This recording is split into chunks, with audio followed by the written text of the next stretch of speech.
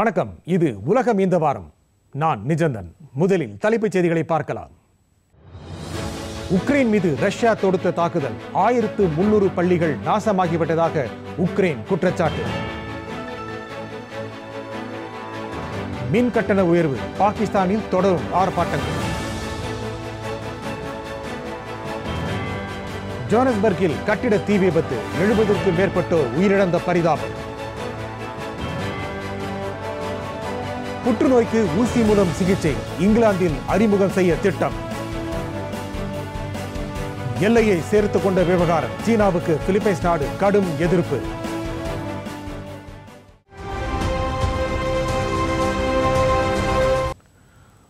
Ukraine மீது Russia நடத்திய தாக்குதலில் 1300 பள்ளிகள் நாசமாகிவிட்டதாக அந்த நாடு குற்றம் சாட்டியிருக்கிறது.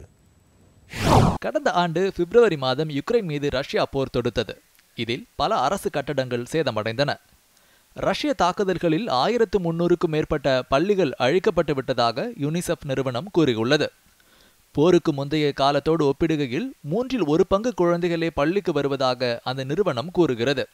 மேலும் பள்ளி மாணவர்கள் தாங்கள் கற்றதை மறந்துவிட்டார்கள் என்ற அதிர்ச்சி தகவலும் வெளியாகியுள்ளது.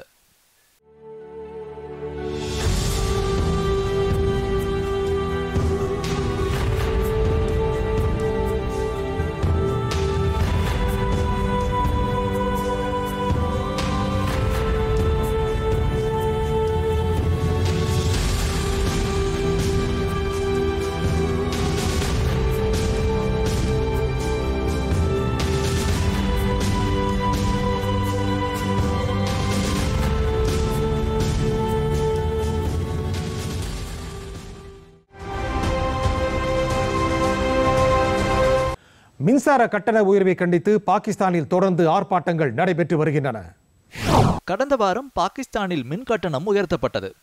இதற்கு எதிர்ப்பு தெரிவித்து நாடு முழுவதும் பொதுமக்கள் சாலைகளில் இறங்கி ஆர்ப்பாட்டங்களில் ஈடுபட்டனர். லாகூர், ராவல்பிண்டி, பெஷாவர் போன்ற நகரங்களில் ஆர்ப்பாட்டங்கள் நடைபெற்றன. இதில் பொது சொத்துக்கள் சேதப்படுத்தப்பட்டன. அரசு பேருந்துகளுக்கு தீ வைக்கப்பட்டது. பிரச்சினைக்கு தீர்வு காண பாகிஸ்தான் இடைக்கால பிரதமர் அன்வருல் ஹக் ககர் புதிய திட்டம் ஒன்றை வகுக்க உத்தரவிட்டார்.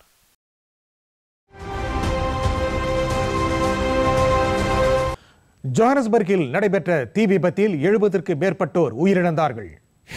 தென்னாப்பிரிக்காவின் ஜோஹானஸ்பர்க் நகரில் தீ விபத்து ஏற்பட்டது.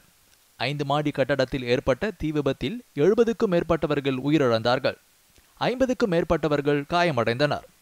அண்டை நாடுகளிலிருந்து புலம்பெயர்ந்து வந்தவர்கள் இந்த கட்டடத்தில் தங்கியிருந்தார்கள். சட்டவிரோதமாக அந்த கட்டடத்தில் அவர்கள் தங்கியிருந்தது தெரிய வந்தது. காவல்துறையினர் விபத்து குறித்து விசாரித்து வருகின்றனர்.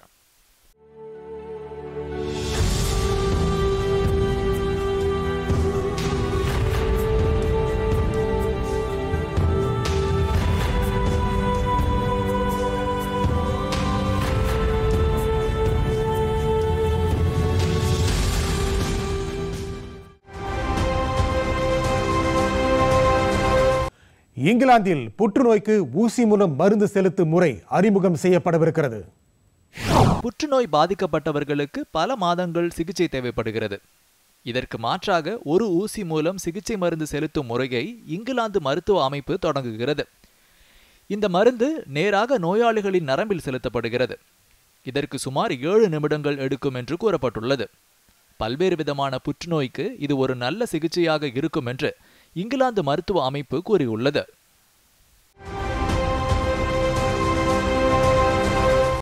தன்னுடைய எல்லை பகுதியை சேர்த்துக் கொண்டதால் சீனாவுக்கு பிலிப்பைன்ஸ் நாடு கடும் கண்டனம் தெரிவித்திருக்கிறது.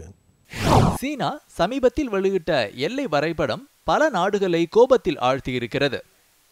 பிலிப்பைன்ஸ் நாட்டு எல்லையையும் தன்னுடன் சீனா சேர்த்து கொண்டது என்று பிலிப்பைன்ஸ் கொந்தளிப்பில் உள்ளது. பிலிப்பைன்ஸ் நாடு சமீப காலத்தில் அமெரிக்காவுடன் நட்பு பாராட்டி வருகிறது. பிலிப்பைன்ஸ் நாட்டின் இராணுவ மையங்களுக்கு அமெரிக்க பாதுகாப்பு அதிகாரிகள் சமீபத்தில் பயணம் மேற்கொண்டார்கள். அமெரிக்கா பிலிப்பைன்ஸ் கரையில் போர் பயிற்சி மேற்கொள்ளவும் அனுமதி வழங்கப்பட்டது. இதனால் பிலிப்பைன்ஸ் நாடு இப்போது துணிவுடன் சீனாவை எதிர்க்க தொடங்கியிருக்கிறது. பிலிப்பைன்ஸ் நாட்டு மீனவர்கள் சீன கரையோரம் செல்வதற்கு அஞ்சி வருகின்றனர். அவர்களுக்கு பாதுகாப்புக்காக துப்பாக்கி வழங்கவும் பிலிப்பைன்ஸ் நாடு சிந்தித்து வருகிறது.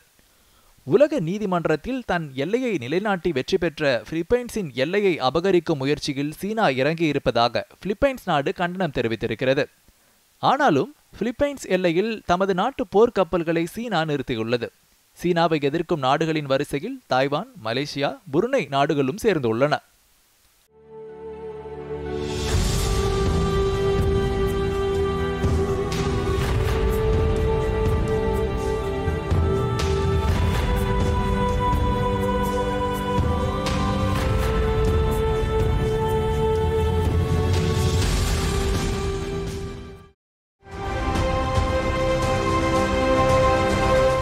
ஃபிகுஷிமா அணுமுலையின் கதிர்வீச்சு பாதிப்பு இல்லை என்று அந்த பகுதியில் பிடிக்கப்பட்ட மீன் உணவை ஜப்பான் பிரதமர் சாப்பிட்டு நிரூபணம் செய்தார்.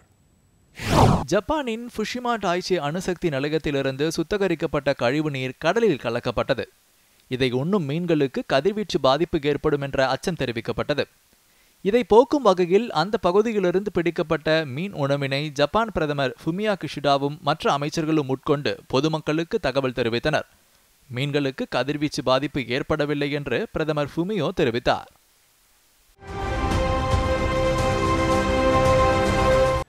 தேர்தல் ஆர்ப்பாட்டங்களை தூண்டிவிட்டதாக கூறும் குற்றச்சாட்டில் உண்மை இல்லை என்று அமெரிக்க முன்னாள் அதிபர் ட்ரம்ப் கூறியிருக்கிறார்.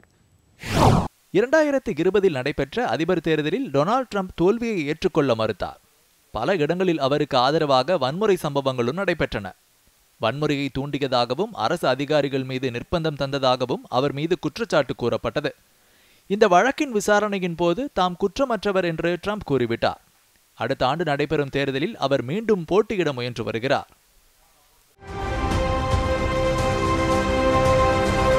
விரைவில் ட்விட்டரில் போன் எண் இல்லாமலேயே வாய்ஸ் கால், வீடியோ கால் செய்ய முடியும். ட்விட்டர் நிறுவனத்தை தொழிலதிபர் எலன் மஸ்க் கைப்பற்றிய பிறகு பல மாற்றங்களை செய்து வருகிறார். எக்ஸ் என்று பெயர் மாற்றம் செய்யப்பட்ட இந்த தளத்தில் இனி ஆடியோ, வீடியோ அழைப்புகளை மேற்கொள்ள முடியும். இதற்கு தொலைபேசி எண் தேவையில்லை என்று எலன் மஸ்க் கூறியுள்ளார். இந்த சேவை எப்போது தொடங்கும் என்று அறிவிக்கப்படவில்லை.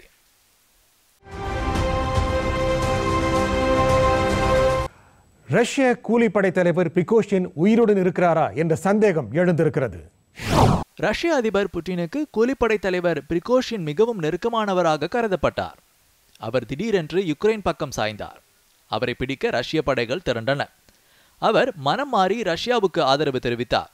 அவர் ஒரு விமான விபத்தில் இறந்துவிட்டார் என்று செய்திகள் பரவின. ஆனால் தான் உயிருடன் இருப்பதாக அவர் காணொலி ஒன்றை வெளியிட்டிருக்கிறார். இது அவரை பற்றிய குழப்பத்தை அதிகரித்திருக்கிறது.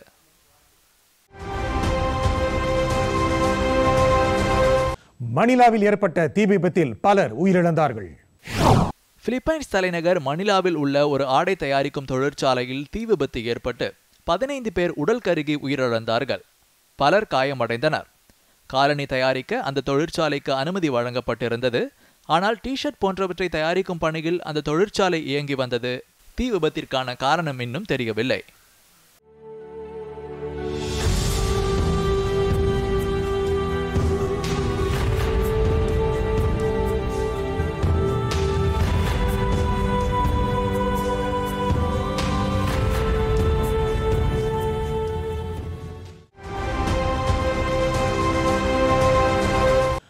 கொரோனா தடுப்பூசி மீதான உரிமத்தை கைவிட பணக்கார நாடுகளுக்கு ஐநா கோரிக்கை விடுத்திருக்கிறது. 2020 கொரோனா பாதிப்பு உலகை ஆட்டிவித்தது. கொரோனா தடுப்பூசி அந்த ஆண்டு இறுதியில் பயன்பாட்டுக்கு வந்தது. அமெரிக்கா, பிரிட்டன், ஜெர்மனி, சுவிட்சர்லாந்து போன்ற நாடுகள் தடுப்பூசிக்கான உரிமத்தை வைத்துக் கொண்டுள்ளன.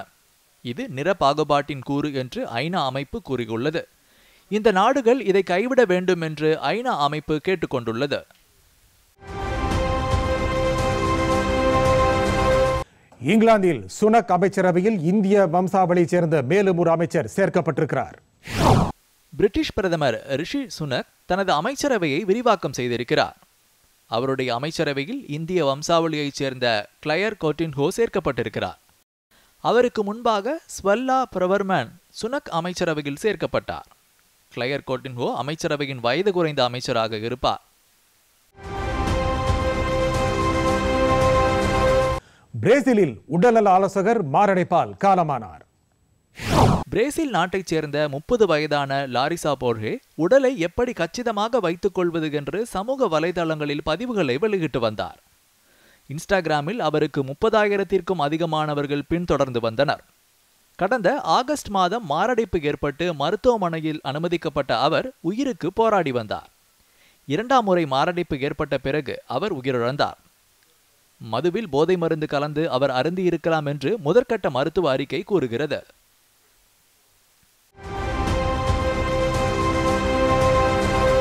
அமெரிக்காவின் ஹான் நீமன் மீண்டும் சதுரங்க சாம்பியன் ஆக முடியும் என்று நம்பிக்கை தெரிவித்திருக்கிறார்.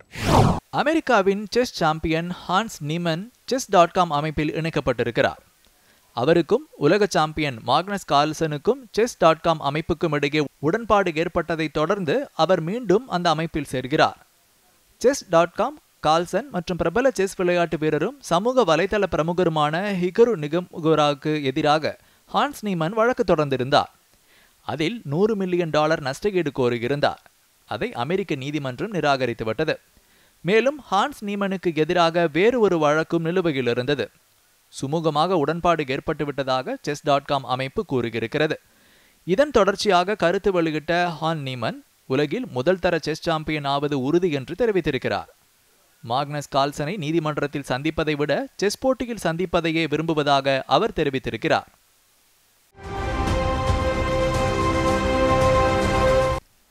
யுக்ரைன் உள்ளிட்ட சில நாடுகளின் கடும் எதிர்ப்பை தொடர்ந்து ரஷ்யா, ஈரான், பெலாரஸ் ஆகிய 3 நாடுகளுக்கு அனுப்பப்பட்ட அழைப்பை நோபல் பரிசு அறக்கட்டளை ரத்து செய்துள்ளது. நோபல் அறக்கட்டளை வெளியிட்டுள்ள செய்திக்குறிப்பில் ரஷ்யா, பெலாரஸ், ஈரான் ஆகிய நாடுகளின் தூதர்கள் நிகழ்ச்சிக்கு அழைக்கப்பட மாட்டார்கள் என்று கூறியுள்ளது. முன்னதாக ரஷ்யா மற்றும் பெலாரஸ் தூதர்களுக்கு விடுக்கப்பட்ட அழைப்பை யுக்ரைன் கண்டித்திருந்தது. கடந்த ஆண்டு யுக்ரைன் போர் தீவிரமடைந்ததை அடுத்து ஸ்டாக்ஹோமில் நடைபெற்ற நோபல் பரிசு வழங்கும் நிகழ்ச்சியிலிருந்து ரஷ்யா மற்றும் பெலாரஸ் தூதர்கள் வெளியேற்றப்பட்டனர் என்பது குறிப்பிடத்தக்கது. நோபல் பரிசு அறக்கட்டளையின் இந்த முடிவை பல்வேறு நாடுகள் வரவேற்றுள்ளன. வருடாந்திர நோபல் பரிசு வழங்கும் நிகழ்ச்சி டிசம்பர் 10ஆம் தேதி ஸ்டாக்ஹோமில் நடைபெறும். அந்த நிகழ்ச்சியில் 5 நோபல் பரிசு வென்றவர்களுக்கு விருது வழங்கப்படும். அமைதிக்கான நோபல் பரிசு நார்வே நாட்டின் ஆஸ்லோவில் வழங்கப்படும். சிங்கப்பூர் அதிபர் தேர்தலில் இந்திய வம்சாவளியைச் சேர்ந்த தர்மன் சண்முகரத்னம் வெற்றி பெற்றிருக்கிறார். சிங்கப்பூரில் சமீபத்தில் அதிபர் பதவிக்கான தேர்தல் நடந்தது. இதில் மும்முனை போட்டி நடைபெற்றது. இந்த தேர்தலில் முன்னாள் துணை பிரதமர் தர்மன் சண்முகரத்னம் தேர்ந்தெடுக்கப்பட்டார். அவர் இந்திய வம்சாவளியை சேர்ந்தவர் ஆவார். 66 வயதான தர்மன் சண்முகரத்னம் அதிபர் தேர்தலில் வெற்றி பெற்றுள்ளதாக சிங்கப்பூர் தேர்தல் ஆணையம் அறிவித்தது. தற்போது அதிபராக இருக்கும் ஹலிமா யாகூப் 6 ஆண்டு காலம் தொடர்ந்து பதவி வகித்தார். சிங்கப்பூர் சட்டப்படி அதிபராக இருப்பவர் நாட்டின் நிதிநிலையை கண்காணிக்க முடியும். மேலும் சில சட்டங்களை தடுக்கவும் ஊழல் விசாரணைக்கு அனுமதி வழங்கவும் அதிபருக்கு சிங்கப்பூர் சட்டத்தில் இடம் இருக்கிறது. ஆளும் மக்கள் செயலாக்க கட்சியின் ஆதரவு தர்மன் சண்முகரத்னத்திற்கு இருந்தது இந்த தேர்தலில் சாதகமாக பார்க்கப்படுகிறது.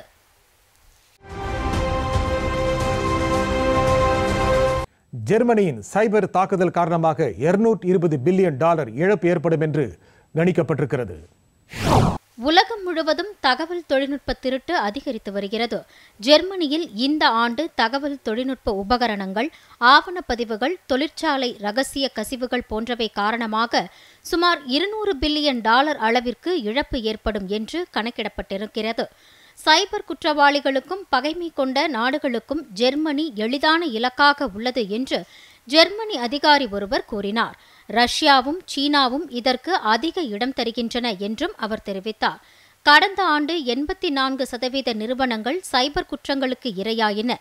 ஆனால் இந்த ஆண்டு 1/3 பங்கு அளவிற்கு அது குறைந்திருக்கிறது. பாதி அளவிற்கான நிறுவனங்கள் சைபர் தாக்குதலுக்கு இரையாகும் அபாயத்தில் இருப்பதாக தெரிவிக்கின்றன.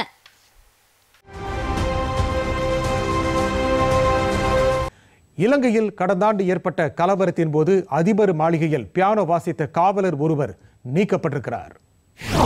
இலங்கையில் கடந்த ஆண்டு கடும் பொருளாதார நெருக்கடி ஏற்பட்டது. அரசுக்கு எதிராக நாடு முழுவதும் ஆர்ப்பாட்டங்கள் நடைபெற்றன. அரசு அலுவலகங்கள் அப்போது சூறையாடப்பட்டன. அதிபர் கோத்தபய ராஜபக்சே பதவி விலக வேண்டும் என்று ஆர்ப்பாட்டக்காரர்கள் போராட்டங்களில் ஈடுபட்டார்கள். அவர் ஊழல் ஆட்சி புரிவதாக அவர்கள் குற்றம் சாட்டினார்கள். அதிபரின் மாளிகை வளாகத்தினுள் நுழைந்த ஆர்ப்பாட்டக்காரர்கள் அங்கு இருந்த பொருட்களை அடித்து நொறுக்கினார்கள். அதிபர் மாளிகை வளாகத்தினுள் ஆர்ப்பாட்டக்காரர்கள் நுழைந்தபோது அந்த நாட்டு காவலர் ஒருவர் அங்கு பியானோ வாசிக்க தொடங்கினார். இதை அவர் தமது சமூக ஊடக பக்கத்தில் வெளியிட்டார். அது குறித்து விசாரணை நடைபெற்றது. அதன் இறுதியில் அவர் நீக்கம் செய்யப்பட்டிருப்பதாக அந்த நாட்டு காவல்துறை தெரிவித்திருக்கிறது. போராட்டங்கள் வலுத்த பிறகு நாட்டை விட்டு வெளியேறி சிங்கப்பூரில் குடிபுகுந்த கோத்தபய ராஜபக்சே அதிபர் பதவியிலிருந்து விலகினார். பிறகு அவர் மீண்டும் சொந்த நாடு திரும்பினார். தென்கொரியாவில் பிறப்பு விகிதத்தை குறைக்க வெளிநாட்டு பணிப்பெண்களை நியமிக்க அந்த நாட்டு அரசு திட்டமிட்டு வருகிறது. தென்கொரியாவில் பிறப்பு விகிதம் கடுமையாக சரிந்து வருகிறது. அந்த நாட்டு பெண்களுக்கு வீட்டில் இருந்து பணி செய்யும் ஆர்வம் குறைந்து வருவதாக அந்த நாட்டு ஆய்வுகள் கூறுகின்றன. மேலும் பெண்கள் வேலைக்கு செல்லும் ஆர்வம் கொண்டவர்களாக மாறி வருகிறார்கள். குடும்ப தேவைகளுக்காக பணம் ஈட்டும் அவசியம் அவர்களுக்கு ஏற்பட்டு வருகிறது. இதனால் குழந்தை பெற்றுக்கொள்ள தென்கொரிய நாட்டு பெண்கள் தயக்கம் காட்டி வருகிறார்கள். இதனை சீர் செய்ய அந்த நாட்டு அரசு புதிய திட்டம் ஒன்றை தீட்டியிருக்கிறது. குழந்தைகளை பார்த்து கொள்ள 100 பணிப்பெண்களை சியோல் நகரில் அனுமதிப்பது என்று முடிவு செய்யப்பட்டுள்ளது. பிலிப்பைன்ஸ் நாட்டிலிருந்து பெண்கள் வர அனுமதி வழங்கப்பட இருக்கிறது. இதுவரை கொரிய நாட்டினர் மட்டுமே பணிப்பெண்களாக இருக்க அனுமதிக்கப்பட்டார்கள். வெளிநாடுகளிலிருந்து குறைந்த ஊதியத்திற்கு ஆட்களை அமர்த்த தென்கொரியா திட்டமிடுகிறது என்ற விமர்சனமும் எழுந்திருக்கிறது. ஆனால் கொரிய பணிப்பெண்களுக்கு தரப்படும் அதே அளவிற்கான ஊதியம் வழங்கப்பட வேண்டும் என்று அரசு உத்தரவிட்டிருக்கிறது.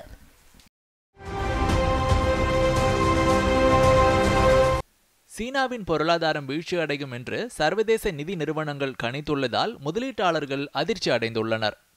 உலகின் மிகப்பெரிய பொருளாதார நாடாக சீனா இருந்து வரும் நிலையில் தற்போது அந்நாட்டின் பொருளாதாரம் 20% அளவுக்கு சரிந்துள்ளதாக புள்ளி விவரங்கள் தெரிவிக்கின்றன.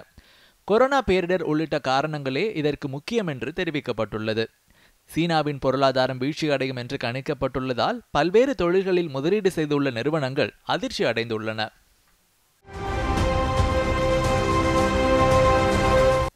சோலா சூறாவளி காரணமாக ஹாங்காங்கில் 100க்கும் மேற்பட்ட விமானங்கள் ரத்து செய்யப்பட்டிருப்பதால் விமான பயணிகள் பெரும் சிரமத்திற்கு ஆளாக நேர்ந்தது.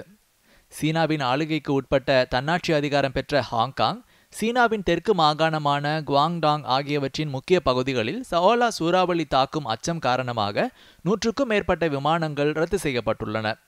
சூறாவளி கரையை கடக்கும்போது மணிக்கு 200 கிலோமீட்டர் வேகத்தில் காற்று வீசக்கூடும் என்பதால் பொதுமக்கள் பாதுகாப்பாக இருக்குமாறு அறிவுறுத்தப்பட்டுள்ளது.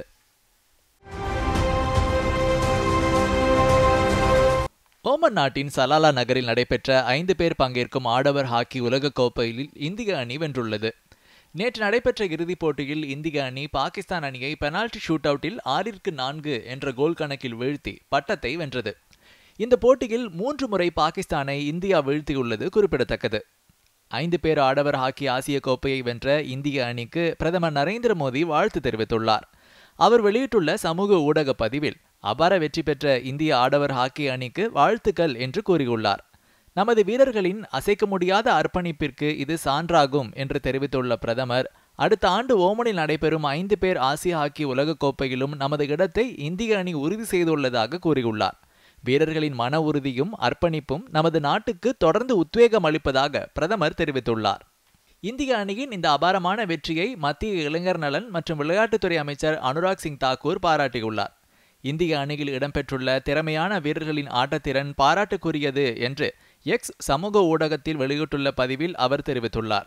இந்த வெற்றியின் மூலம் அடுத்த ஆண்டு ஓமனில் நடைபெறவுள்ள 5 பேர் பங்கேற்கும் ஹாக்கி உலகப் போட்டிக்கு இந்தியா தகுதி பெற்றுள்ளது என்று அவர் தெரிவித்துள்ளார்.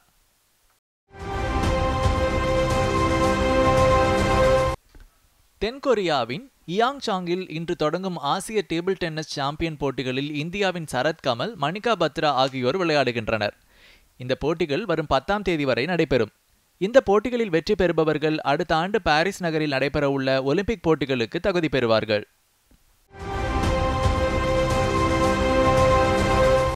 பதினாறு வயதுக்குட்பட்டோருக்கான SAFF ஆடவர் கால்பந்து போட்டியில் இந்திய அணி பங்களாதேஷை வென்றுள்ளது. பூட்டானின் திம்புவில் நடைபெற்ற இந்த ஆட்டத்தில் 1-0 என்ற கோல் கணக்கில் வெற்றி பெற்றது. வரும் 6ஆம் தேதி இந்திய அணி நேபாளத்தை எதிர்த்து விளையாடும். பி பிரிவில் பூட்டான், பாகிஸ்தான், மாலத்தீவுகள் அணிகள் இடம்பெற்றுள்ளன. 2 பிரிவுகளிலும் முதல் 2 இடத்தை பிடிக்கும் அணிகள் அரையிறுதிக்கு தகுதி பெறும்.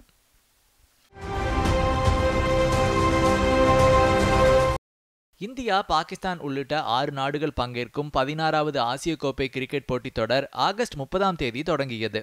இந்தியா, பாகிஸ்தான், இலங்கை, பங்களாதேஷ், ஆப்கானிஸ்தான், நேபாளம் ஆகிய 6 நாடுகளைச் சேர்ந்த அணிகள் இந்த போட்டித் தொடரில் பங்கேற்கின்றன. இதில் இந்தியா, பாகிஸ்தான், நேபாளம் ஆகிய அணிகள் ஒரு பிரிவிலும், பங்களாதேஷ், ஆப்கானிஸ்தான், இலங்கை ஆகிய அணிகள் மற்றொரு அணியிலும் இடம்பெற்றுள்ளன. மொத்தம் 13 ஆட்டங்களாக நடைபெறும் இந்த போட்டித் தொடரின் 4 ஆட்டங்கள் மட்டும் பாகிஸ்தானில் நடைபெறுகின்றன. எஞ்சிய போட்டிகள் இலங்கையில் நடத்தப்படுகின்றன.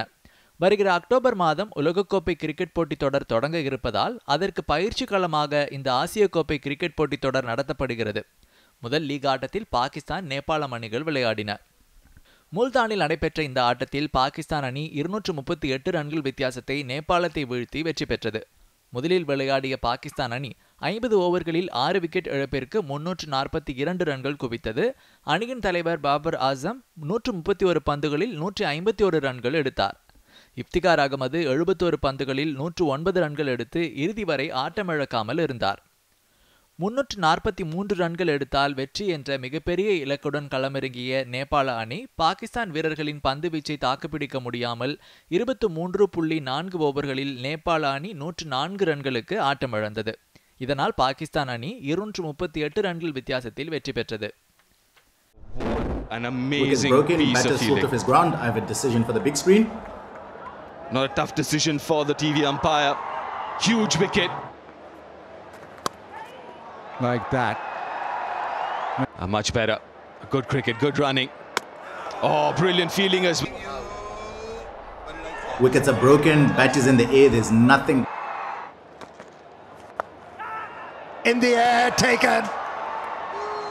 Never easy for a fielder to dive in front, but how easily did that? பங்களாதேஷிற்கு எதிராக ஆகஸ்ட் 31 அன்று நடைபெற்ற போட்டியில் இலங்கை அணி 5 விக்கெட் வித்தியாசத்தில் வெற்றி பெற்றது. முன்னதாக டாஸ் வென்று முதலில் களமிறங்கிய பங்களாதேஷ் அணி 42.4 ஓவர் முடிவில் 164 ரன்களுக்கு ஆட்டமிழந்தது. இந்த அணியின் நஜ்முல் ஹுசைன் அதிகபட்சமாக 89 ரன் குவித்தார். இதையடுத்து 165 ரன் என்ற இலக்கை நோக்கி ஆடத் தொடங்கிய இலங்கை அணி 39 ஓவர் முடிவில் 5 விக்கெட்டை இழந்து வெற்றி இலக்கை எட்டியது. Yep, punched away into the deep. Stumped. Get off to a start. That's picked up. That's going a long, long way. That's going for the maximum. Return, good shot, whipped away. Loves that shot. A little flick off his legs. India, Pakistan அணிகளுக்கு இடையேயான ஆசிய கோப்பை ஒருநாள் cricket போட்டி கனமழை காரணமாக கைவிடப்பட்டது. இலங்கையின் பல்லேகலை மைதானத்தில் நடைபெற்ற இந்த போட்டியில் டாஸ் வென்ற இந்திய அணி முதலில் பேட் செய்தது. இந்திய வீரர்கள் ரோஹித் சர்மா, விராட் கோலி ஆகியோர் சொற்ப ரன்களுக்கு ஆட்டமிழந்தனர். எனினும் இஷாந்த் கிஷான் அதிரடியாக விளையாடி 81 பந்துகளில் 82 ரன் எடுத்தார். இதேபோன்று ஹர்திப் பாண்டியா 87 ரன் எடுத்தார். இந்திய அணி 48.5 ஓவரில் அனைத்து விக்கெட்டுகளையும் இழந்து 266 ரன் எடுத்தது. இதைத் தொடர்ந்து 267 ரன் எடுத்தால் வெற்றி என்ற இலக்குடன் பாகிஸ்தான் அணி களமிறங்கியது. ஆனால் தொடர்ந்து கனமழை பெய்ததால் ஆட்டம் தடைப்பட்டு பின்னர் கைவிடப்பட்டது. இரு அணிகளுக்கும் தலா 1 புள்ளி வழங்கப்பட்டது. 3 புள்ளிகளை பெற்றுள்ள பாகிஸ்தான் அணி சூப்பர் 4 கட்டத்திற்கு முன்னேறியுள்ளது. ஆசிய கோப்பை ஒருநாள் கிரிக்கெட் போட்டித் தொடரில் இன்று லாகூரில் உள்ள கடாபி மைதானத்தில் நடைபெறும் 4வது ஆட்டத்தில் பங்களாதேஷ் மற்றும் ஆப்கானிஸ்தான் அணிகள் விளையாடி வருகின்றன. இத்துடன் உலகம் இந்த வாரம் நிறைவடைகிறது. மீண்டும் அடுத்த வாரம் சந்திப்போம். வணக்கம்.